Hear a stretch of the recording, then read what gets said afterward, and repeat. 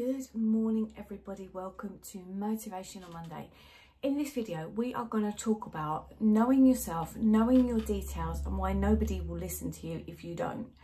So just quickly, next week we're also going to talk about when the going gets tough, you get tougher. So if you haven't already subscribed, please make sure you do, because it's going to be of great interest to you and what it is you can do to take those steps into creating your dream life, or your Lusher life as I call it. So good morning, I hope you're all well. It's the start of a brand new week. I think the majority of people are probably back to work now after the Christmas break, and I hope it's all going in the right direction, flowing downstream and feeling as though you're light and bright and breezy. Now, I've been doing a lot of work recently reading The Greatest Secret, which was recommended to me by my lovely friend, so thank you for that. In there it gives us an awful lot of information about embracing the negative things and just allowing them to pass by as if they're a cloud in the sky, and knowing that it's leading us to greater things and better things and onto a place of, I don't know, I want to say enlightenment, but the book doesn't say that, but that's what I'm saying.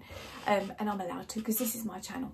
So if you have your details and your self-knowledge and your whole story about yourself really scatty and not clear, people are going to stop listening to you. Now, let me give you an example of this. If I was making a recipe on this channel and I was filming and I was saying to you, well, I'm not really sure what the ingredients are, and I don't know about how long it should be in the oven, and I'm actually not that clear on temperatures, and I really don't know how this might turn out, you're going to think, geez, what am I listening to her for? She hasn't got a clue. So therefore, there's nothing in it for you, because you're going to be left confused and you're not going to be able to figure out what it is I'm talking about. So know your creed. Now, your creed is like it's more an American word than it is an English word, but it basically means who you are, what you stand for, who's your tribe that's going to tune into that as well. Because whether that be friends, loved ones, your work colleagues, you know, you need to make your tribe fit your creed. And if you don't, there'll be a sort of, I don't know, what would you call that? A friction, I guess, some sort of friction. And that's with everybody you meet in life. Now, that doesn't mean everybody's got to agree with everything that you say, but what they have got to think is, going back to my cooking channel here for a minute, which I used to pretend when I was a little girl. I used to be in, my mum and dad had this big mirror on their wall in the kitchen, and I used to be there and I'd be pretending I'd mix something up, and I'd always say, da da da, just like so, because that's how they seem to do it on the TV. How funny. So if I was cooking, I can't remember where I was going to go now. I've told you that story. There you go. See, now you're thinking, oh God, scatterbrain. But yeah, so basically, if you know, that's it. We were saying about not agreeing with everything that you say. You might not agree with everything that that person says, or learn something from it, particularly that you want to bring into your own life. But what you will do is respect it. You'll think, okay, so that's her belief, that's her notion, that's her, where she's at. And I might not agree with that, because that's not the way that I operate. But that's got to be completely fine, because that's who you are, that's who they are. And somewhere in the middle, you might find some common ground where you'll meet. And if you don't, then it's going to take a natural progression to just go in the opposite direction. So without knowing yourself and without having the beliefs in your creed, it's going to be confusing for people. So know what it is. What's my title? Hang on. You must believe in yourself. So you can't sort of stand up with these beliefs and say, so I've got this belief, but I don't know, you could quite easily sway me the other way. No, it's your belief and you're entitled to own that, and you believe it, okay? So know yourself, stand up for your creed. People will flock to you who are the right people. So I get asked this all the time about, you know, online social media stuff and who should my audience be.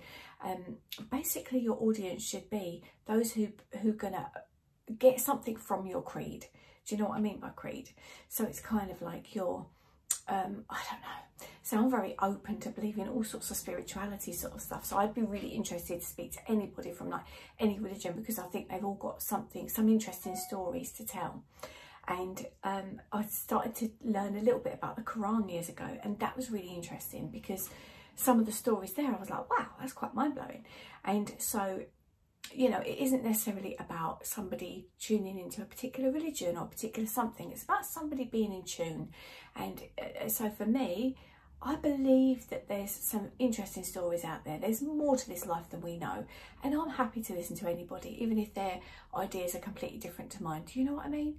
So, I mean, I might not agree with it. There's a whole debate. Everybody's having this debate at the minute about the vaccine and the situation out there. Should we be in lockdown or shouldn't we? And everyone is entitled to their own opinions. I've got mine. I might be happy to listen to theirs and maybe have a debate about it. But if they're saying this is absolutely 100% the right way and your way is the wrong way, friction again. So just bear that in mind. Stand in the skin of who you are. Know your belief. Know your ingredients. Know your cooking time. Know what the outcome's going to be. You're going to remember that. Actually, I've just made that up on the spot, but I'm going to remember that as well. So put into it what needs to make the best outcome. Make sure that you cook it for the correct amount of time. Do you know what I mean? It's just like life, isn't it? You need to make these things happen in the right order with the right ingredients for it to be clear on what the outcome is. And I've just baked in my mind this gorgeous lemon cake with lemon slices on the top, and it's perfect. Maybe I'll do that for you. So, like I say, next week's video, when the going gets tough, you get tougher. And I'm going to tell you about my twin story. The reason is they're going to be turning 21 really, really soon. And that story is so inspiring. And this is my one book that I cannot wait to get out there. Maybe I'll do it this year, I don't know. But I do need to focus, and I do need to get loads of other stuff done as well. But it will be coming. And that is such a story that you're going to be inspired by and motivated by, and know that you yourself can go through something that you think, oh my God, this is so rough. This is so tough. But you've got it in you. You dig it out, you get tougher, and you carry on through. And what's waiting on the other side is always something better. Always. You tell me a time that that wasn't true. Anyway, wishing you a wonderful Monday. I hope you have a great week. I've got a very challenging week coming up. Keep your fingers crossed for me. And, well, you guys know. If you're still watching this far into the video, you've seen my story. I've got to have my surgery this week. So, lots of luck to me. And I know you're all behind me. So thank you for that in advance. And I will see you next Monday for When the Going Gets Tough, You Get Tougher. Take care. Lots of love from me.